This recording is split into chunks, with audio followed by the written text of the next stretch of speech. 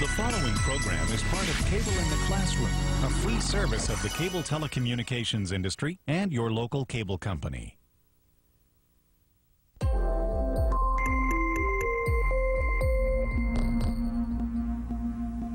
It's the most basic element on the planet. It gives life to everything, and it's seemingly plentiful. But more than 1 billion people can't get clean water for drinking, cooking, and bathing. 2.6 billion people don't have access to adequate sanitation. And 2 million children die every year from diseases caused by contaminated water. It's a silent crisis that's holding back human progress. But I want to help end the silence. So I approached the United Nations to learn more. And on my first world tour, I saw firsthand what it's like to be without this precious resource. In Luanda, Angola, I met Bella, who showed me how her family survives on only 2 small buckets of water a day. And how she passed open sewers just to get to school. It smells. In a small village in South Africa, I climbed up and down steep cliffs with young people who must do this just to get fresh water back to their homes. Realize how real it is and the physical effort that it takes for me to just walk up this hill. But I also witnessed how a flush toilet can change the lives of dozens of school children, and how a simple water pump can transform a village and give its young people a chance to thrive. Because of overpopulation, pollution, and global warming, 3.4 billion people now live in countries that are water scarce. But together, we must make water a human right, because we all need water for life.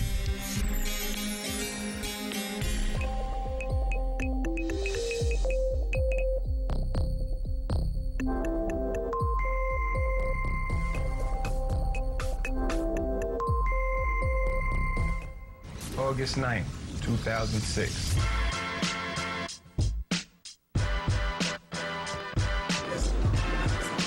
Today is the day I announced that I'm working with the UN to bring awareness to the world's water crisis. Very nice to meet you. Very nice to meet you. Welcome to the UN. You got a lot of fans over there. 1 or 2. I was honored to be there, and I was honored to share the stage with someone as prestigious as Kofi Annan. Hi, how are you? All right. Good of you to do this. I'm very pleased to announce today a groundbreaking collaboration between the United Nations, Jay-Z, to raise awareness about the world's water crisis. I chose water because it's the most basic of needs. I'm very excited to go out, not only be a rock star in these countries, also to help. You can notice staggering numbers of people who don't have access to clean water and then not do anything about it, then you just don't have a heart. Very excited, very reflective of where we are right now. October 9th, 2006.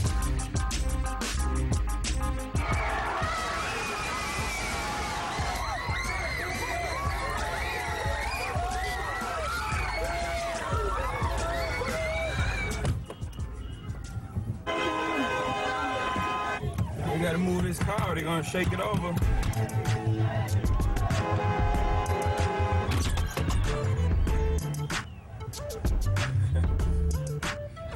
You got a lot of fans there. Luanda is a place where access to clean water is a real problem for tens of thousands of people. I had a day off from my tour, and it was a chance to see things firsthand. This place we're going to is called Rangel. I'm not an expert on this thing. I got my homeboy, Abranava Ghosh, walking me through the whole thing. It's a mixed neighborhood. You've got some solid houses, and then there are a lot of shanties.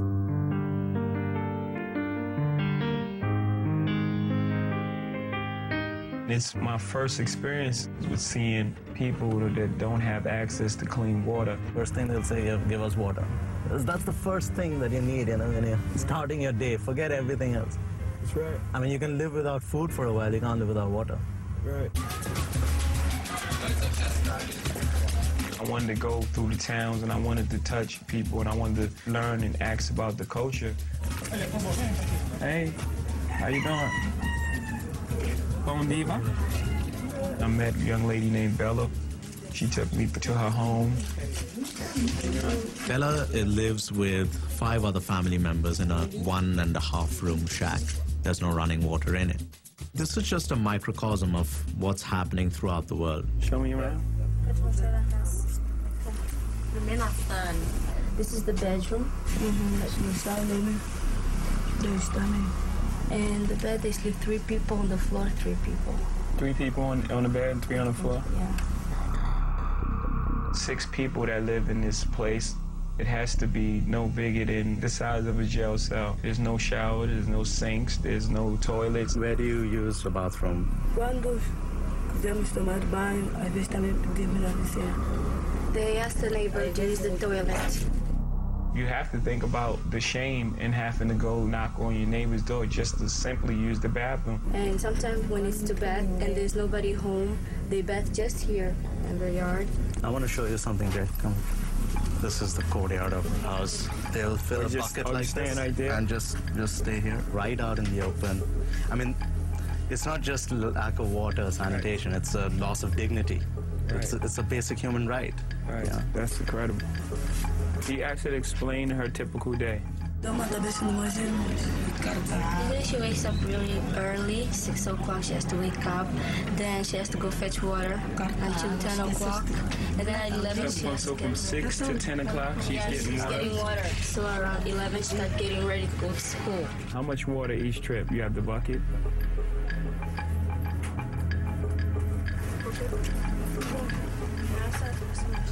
So this is where she gets water. You have to get 2 of them? Yeah. She goes once, comes back, fills a drum, and again. In an ideal world, we need at least 20 liters of water per person every day, just for drinking and basic hygiene. A jerry can like that holds a total of 20 liters. Right. She has about 5 or 6 family members staying in this shanty. She can make about 2 trips a day. So you can imagine how little they have. So many people are going through the same thing that is normal. These living conditions shouldn't be normal for anyone. Can you take me to get the water? I asked Bella to take me down to where she gets water from, just to see the things that she goes to on a daily basis. I couldn't believe what people had to go through just to get water.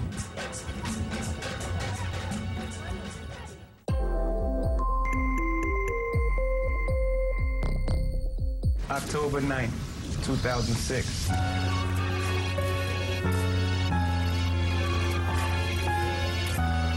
You have to go as early as possible so that you're not jostling for the water.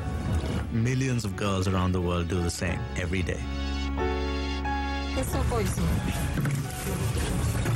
This is the watering hole.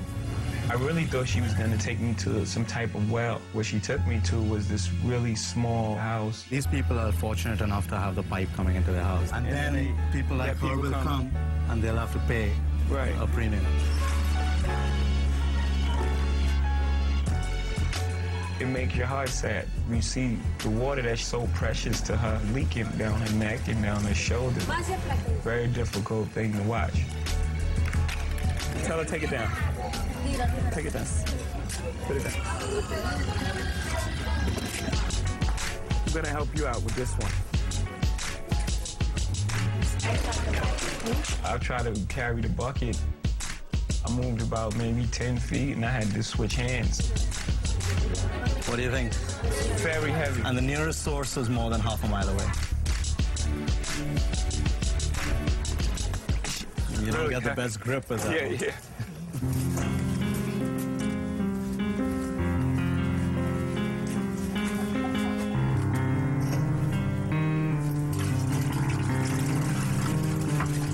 These chlorine tablets. She has these pills that she has to drop into the water so the water is clean.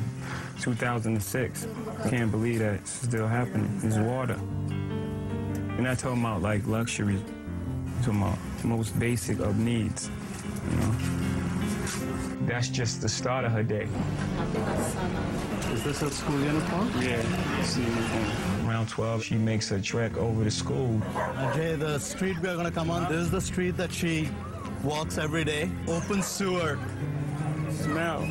What the camera is not gonna capture is the smell. You can't even take a deep breath. Where's this coming from?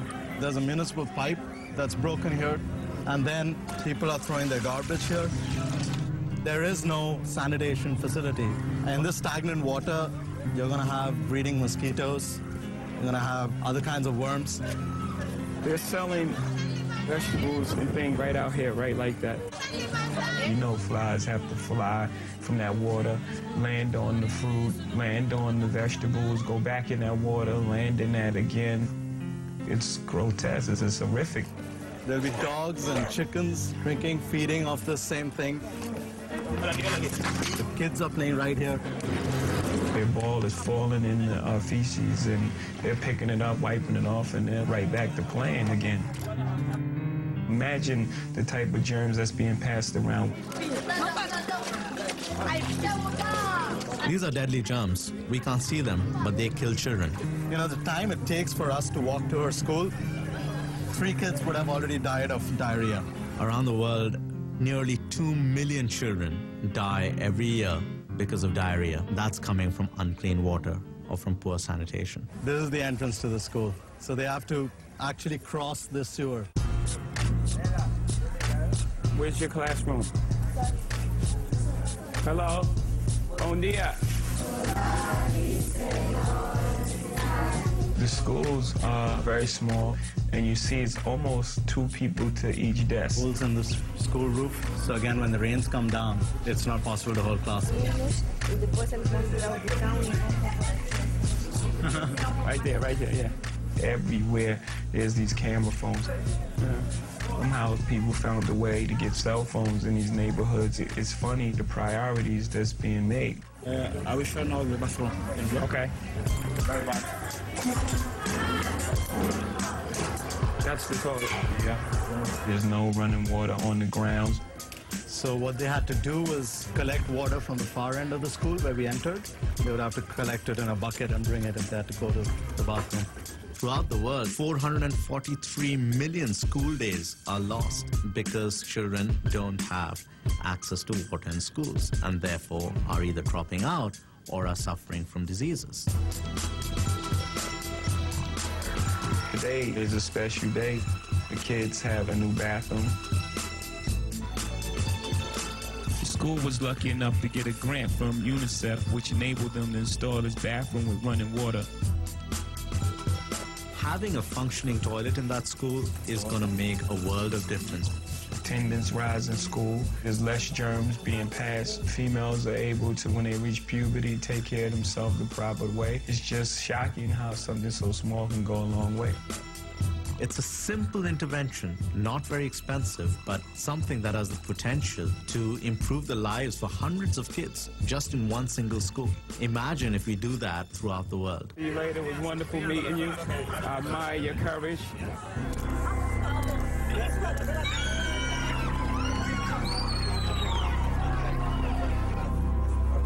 What did you think? I mean, have you ever seen anything like this? Open sewers? Not even close, you know. In my business, we tend to always say that, you know, we're from the hood. Yeah. We're from the hood. I'm from the bottom. This is a hard knock life. Oh, yeah, this is really the bottom. We're not from the hood, by no means, not even close.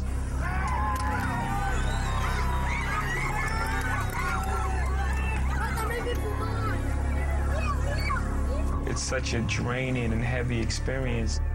You go through all type of emotion. You just want to take everybody, put them in your car, bring them home with you. You know you can't do that.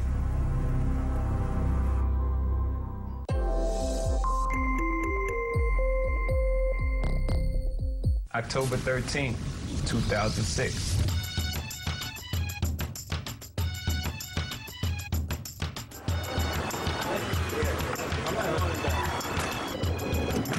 Let's do some good.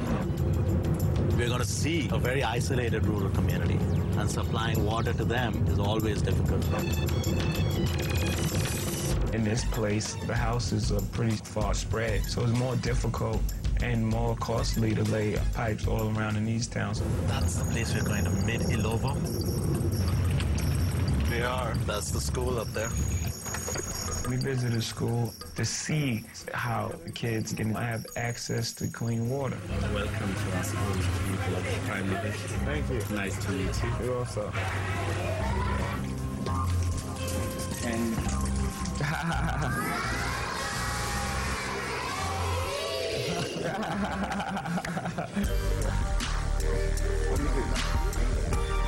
how old are you? 12 years old. 12 years old? Yeah. How did you get water before?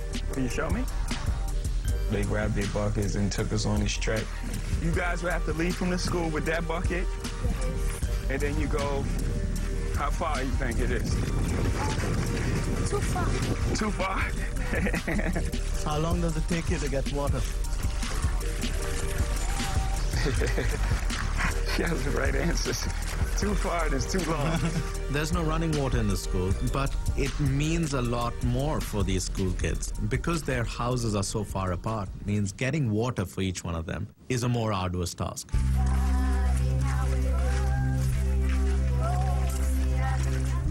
This is not an easy thing. We're walking down the hill. I can imagine walking up. The terrain is difficult. You have to go down these steep mountains to go get the water. Wow. It was these huge drops off the side of the road. You miss one step, you hurt yourself pretty significantly. They're looking back at us like sissies. Oh, wow.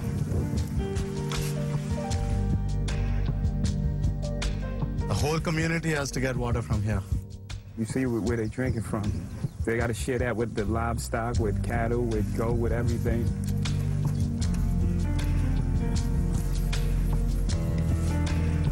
There's a very narrow walkway. Realize how real it is and the physical effort that it takes for me to just walk up this hill without a bucket.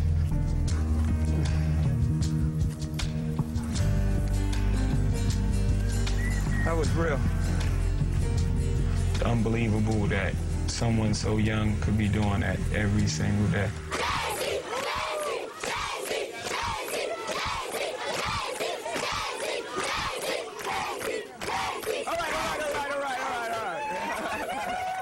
We are very helpful, very thankful for the donation they've made into our school, and I will show you, and maybe you'll see how helpful this is.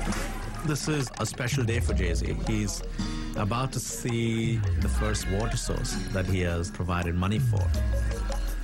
After school play pump, which is this device, is similar to a merry-go-round. Kids run around and they spin on this, and that in turn pumps the water into this tower that they can draw from. This is an interesting solution, and it just means that children can play while they collect water. You can do that all day.